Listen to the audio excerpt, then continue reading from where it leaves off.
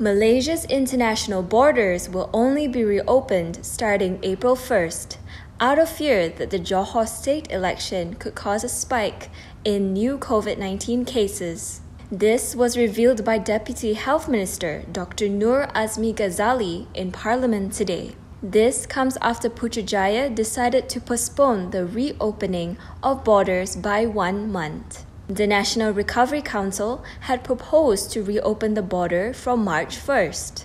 The Bersatu Deputy Prime Minister also slammed certain quarters that wanted to have an election when the country is still struggling with a pandemic. Kita nak buat pilihan raya lah, ni nak buat pilihan raya lagi dah. Dalam keadaan kes COVID meningkat ni, dan keadaan KKM dan negara sedang fokus kepada kesihatan dan keselamatan rakyat, ada pula golongan yang nak buat pilihan raya dan sebagainya. Jadi saya rasa ini antara perkara penting. Bos yang berhormat diputuskan oleh KKM untuk menangguhkan sehingga 1 April. Noor Azmi said this after Muar MP Syed Saddiq requested the Health Ministry to provide a scientific explanation on why Putrajaya decided to postpone the reopening of borders.